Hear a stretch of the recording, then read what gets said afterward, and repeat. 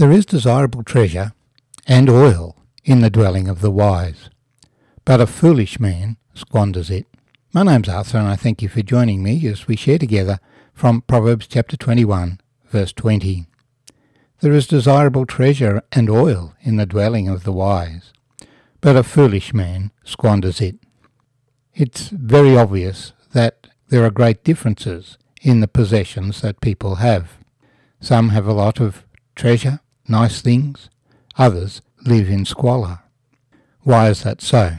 Well, a large part of it is the way in which we deal with the things that we have.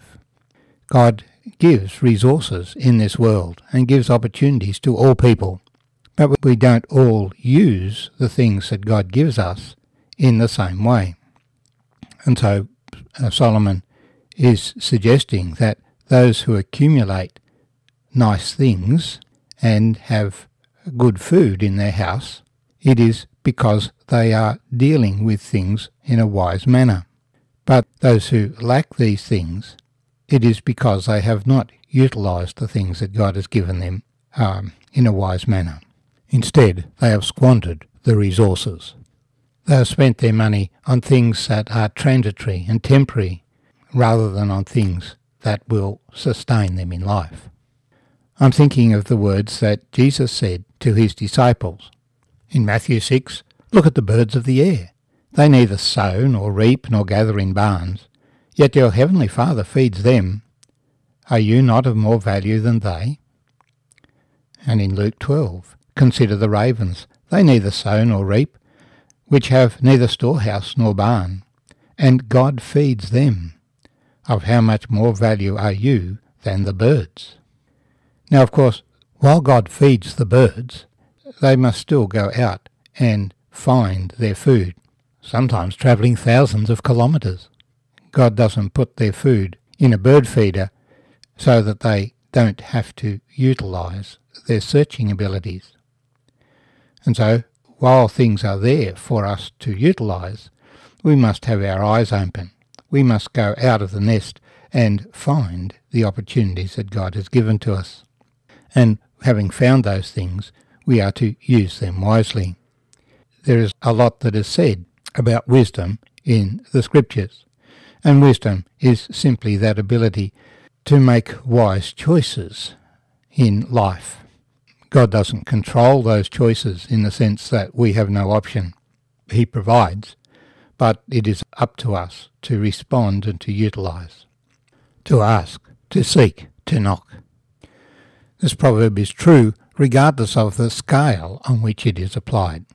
So there are some poor families who live in a single room, and yet they have some treasures, and the house is always tidy, and there is always food, and the children are clean.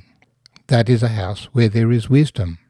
There are other people who may dwell in a large house, but it's not tidy and it's not clean, and the treasures there were accumulated by others and are not cared for, and that wealth withers away because they use the wealth that others have accumulated just for their own pleasure.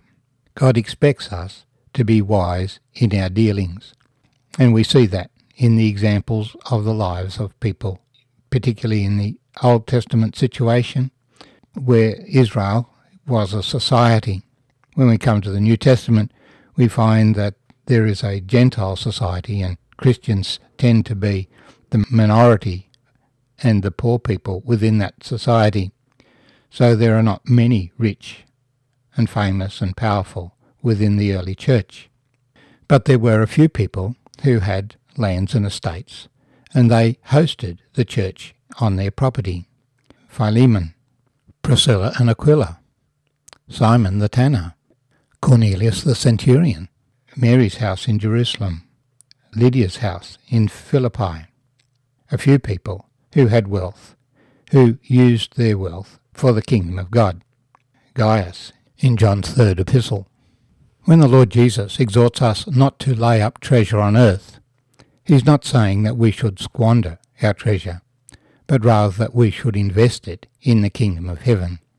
Therefore, we should be diligent, we should work hard, we should utilise the things that we have wisely, John prays that Gaius will prosper, because Gaius was very busy using his wealth to bless the saints.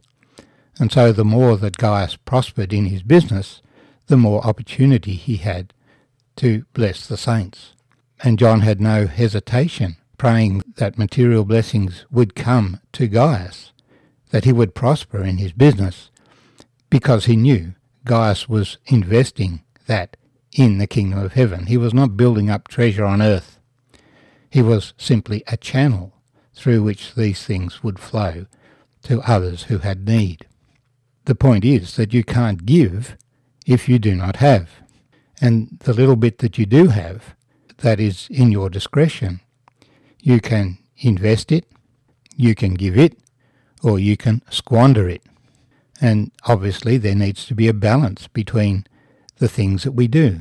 We need to buy the food that we need to eat, but do we really need the Lamborghini? Can we just get by with a Holden? Of course we can just get by with the Holden, because either can be written off in an instant, in an accident.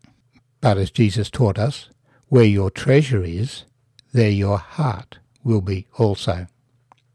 David started off as a shepherd, but he accumulated great wealth through his successes in life. And what was he going to do with that wealth? He was setting it aside for the building of the temple of God. He wanted God to be known and glorified by his people. And so he always spoke to them about God. He gave them all the psalms that they might sing about God and rejoice in their God in their daily lives. God blessed him materially, and God blessed Solomon materially with blessings. And Solomon particularly talked about being wise in the way that we live our lives. And that's why he's writing to us here. Because there will be evidence of our wisdom in our houses. There will be food on the table for our families. The last chapter of Proverbs celebrates the wise woman, the virtuous woman, her industry, but it is so that she can bless others, not just that we can accumulate for ourselves. Hezekiah made a huge mistake. He had acquired a lot of treasure and wealth, and he was showing it off to the Babylonians. Isaiah said, "What have they seen in your house?" "Everything," Hezekiah said. Isaiah said, "Well, it's all going to be carried away to Babylon." And it was. All that was left of Jerusalem was a pile of burnt stones. There is desirable treasure and oil in the dwelling of the wise, but a foolish man squanders it. And so we've added the New Testament perspective from the teaching of the Lord Jesus. The wise man has invested it in the kingdom of heaven.